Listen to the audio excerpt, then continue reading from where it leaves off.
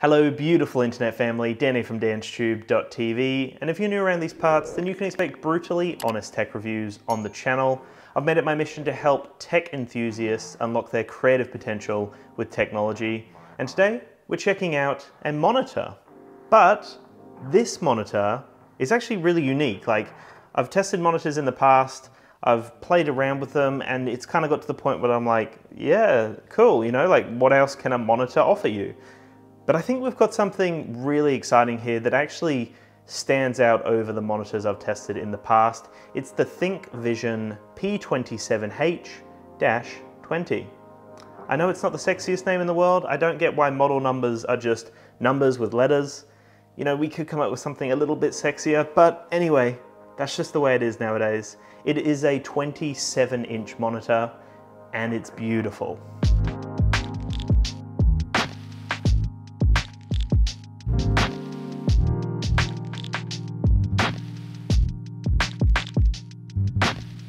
This is a QHD display. That's 2560 by 1440. It's a gorgeous display, and it's a near edgeless display. I love the fact that we just have almost no bezels now, and it's a 4-side near edgeless display. It honestly just looks gorgeous, and they've done such a remarkable job of cutting out bezels, so it's just all screen, no bezel. Now you might be thinking to yourself, how can a monitor be any different to the monitor I already have at home? Like, why should I care about this? You know, is it just a high-end monitor? Is that kind of all it offers? Or does it have lots of other functions and features that most other monitors just don't offer nowadays? Well, I was kind of in that first boat where I just thought, well, it's a monitor. Like, how can the monitor space advance that much further than it already has? It seems to have hit a threshold.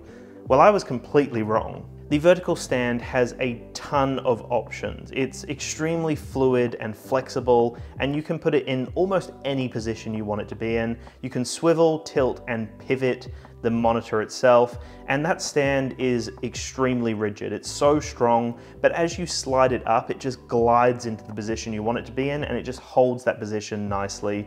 You can also adjust the monitor and tilt it so it's facing up to the ceiling. So for example, if you want to stand at your desk, that's no issues at all. You can literally just tilt it up towards you and stand at your desk. The other thing that I love is the fact that you can adjust it with ease. You know, I can change the direction of the monitor. I can also rotate it if I want it to be a portrait monitor, or if I want to put it back into landscape, again, just rotate it again and it locks into its position. It had no issues at all. The fact that it just glides into its position and then it just holds its position is fantastic. That was something that I played around with for a very long time. I kind of got caught up with adjusting the stand because it really is such a solid stand, but as you glide it up, it literally just slides. It's almost like it's on, you know, roller skates. And then you think to yourself, well, it's probably gonna fall, you know, and you kind of tap it a bit and it still holds its position, you know, but then if you want it to go down a little lower, a tiny bit of force and it will glide back and sit in that position. And then, like I said, you can tilt the monitor up if you want to stand at your desk. You can then adjust which direction the monitor's facing, and it's ideal for really anything you want to do. You know, whether you've got it connected to a console, whether you've got it connected to your computer or a laptop, it just works in any condition and any situation. I also tested the monitor through the day, and a lot of the other monitors I've tested don't do the best in direct sunlight. And I guess the fact that now the world is moving towards more, you know, working from home or open offices, you really need to account for direct sunlight because that can completely blow out the display, and then you just can't concentrate because the display is not clear. That sunlight just penetrates the display and you don't know what you're doing. So the fact that this monitor here is actually amazing in direct sunlight, again, is phenomenal because a lot of people will be working from home. And I know that when the sun's coming down in the afternoon, I have direct sunlight on my monitors. The other two, you know, I have to pull the curtains for the most part, but with this monitor here, I had no issues. And I love the fact that I could do that. You know, I could literally have it in direct sunlight, have a bit of sun on me so I didn't have to kind of hide away in my little dungeon. But I could have that direct sunlight and it didn't actually affect my experience with the monitor. The ThinkVision P27h-20, yes, that's right, it's a mouthful, that's the model number of the ThinkVision monitor. It has a viewing angle of 178 degrees. So again, I tested this when I was playing some games and when I was, you know, using it connected to my laptop, and no matter what angle I was in, I could pretty much see the monitor clearly. You know, there were no issues when I was sitting off to the side of it, when I was sitting directly in front of it, or even like far to the side. Like, it has a phenomenal viewing angle of 178 degrees, and the colors are remarkable. I love all of the options that are available. That was something that I played with for quite a long time. I had to look through all the different settings within the monitor itself, and this was when I was just connecting it to my Xbox to play some Call of Duty, and there were so many options. I love all the different color options that are built into the monitor, and the colors from the monitor were also remarkably true to life. I had no issues with the options that were available to me. I left it at default for, you know, the first portion of my test, and again, no issues, it was fantastic. But then as I played through the settings and had a look at what options were available, I was blown away again, because there are so many options for the colors within the actual monitor. So that was just when it was connected to my Xbox. That menu system is intuitive and easy to use, and I've played with lots of monitors in the past, and that's not the case. They're normally quite cumbersome and awkward to navigate, but the menu system is easy as to navigate. At the base of the monitor, there's a tiny little cutout there, and that's designed to be a phone holder. Now, it doesn't do the best job if your phone is in portrait mode. You can kind of lean it up against the stand and it will, you know, do a decent job, but it kind of wants you to set it up in that landscape mode. But I thought that actually worked really well. You know, I showed in my video that I was watching a YouTube video down there, and then I was playing Call of Duty on top. So that was great, because I know a lot of people would be doing that. They'd have some sort of video down here, especially those millennials out there and those Gen X's, Gen Z, Gen Y, whatever we're up to now.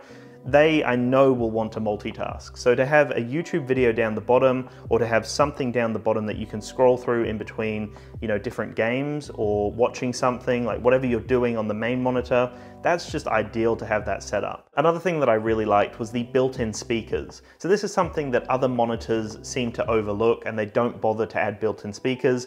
But the fact that the ThinkVision monitor has built-in speakers that are actually half decent, they're a nice rounded sound, and they do a great job in all the situations I tested, you know, watching YouTube videos, playing games, and just kind of browsing through the internet, doing my usual kind of things. Something may pop up, a sound or a video, or when I'm playing games, and it was great. You know, I had it at like 80% a lot of the time, even at 50% volume. It was really nice, and like I said, fully rounded. There were a lot of kind of depth to the sounds, and yes, it's not the most amazing speaker in the world. You can definitely get something better, but I think if you don't have speakers at home, this could be a really good starting point, because you're getting a monitor with a speaker already built in, so you don't have to worry about buying speakers as well. It's a really good kind of all-round package there.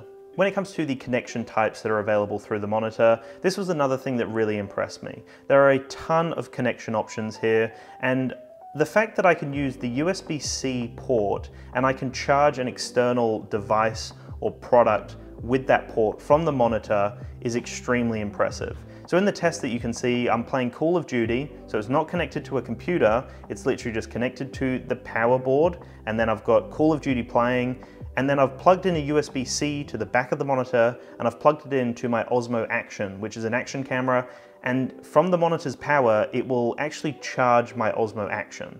That is super useful. That's something that everyone would want. It's actually a smart use for a port to actually have it as a charging port from your monitor, and to have it as a USB-C, which is becoming more of the standard nowadays, is extremely useful. The fact that, you know, you can use an Android device, you can use an Android tablet or any other USB-C device and charge it from the monitor, again, is a really nice touch. I really do love that. And again, if you're using a phone, you can have it sitting in that little cradle and charging it at the same time from the monitor. Really smart and super efficient. It's actually something that is useful, you know, like you actually need something like that. So again, it's not a gimmick. They've really thought about so many aspects of, you know, how people use their monitors and what's useful about having a monitor, and they've really nailed all of those features. And then on top of that, it has a HDMI port, it has a DP port, it also has an Ethernet port, which again is really handy and something that is extremely useful to have that built into the monitor. A lot of computers might not have an Ethernet port, or a lot of laptops might not have that available to them. So to have that on the monitor itself, again, is just really useful and something that makes a lot of sense moving forward when people are working in open offices or working from home. And like I just said, their computer might not have an Ethernet port. So to have that built into the monitor makes, again, the world of difference. You plug it straight into the monitor and you're ready to go. There's also a USB 3 port, which is designed for upstream through the USB Type-C, and 4 USB 3 ports for downstream. And you also have 1 audio out, which is the 3.5mm jack. Again, so many options here, tons and tons of connectivity with this monitor. And then you also have a strap around the back of the stand, and that does a great job of actually managing the cables to hold it down the stem of the actual stand and then have it tucking out the back. So again, cable management is nicely done with just such a basic strap that just kind of loops around the back and then clips in. That simple, and you've got all your cables going down the back and out the back of your either desk or table or whatever you're using. These things are all so well thought out. They've clearly thought about how people are going to be using a monitor, what people need with a monitor, and what other monitors aren't offering. So overall, this 27-inch monitor is really everything you need in the modern world. The fact that it has that many options for connectivity blew my mind. I was not expecting that many options. I love that I can charge a device from the monitor's power itself. I love the fact that I can plug in an Ethernet if I don't have that on my laptop, which a lot of laptops don't.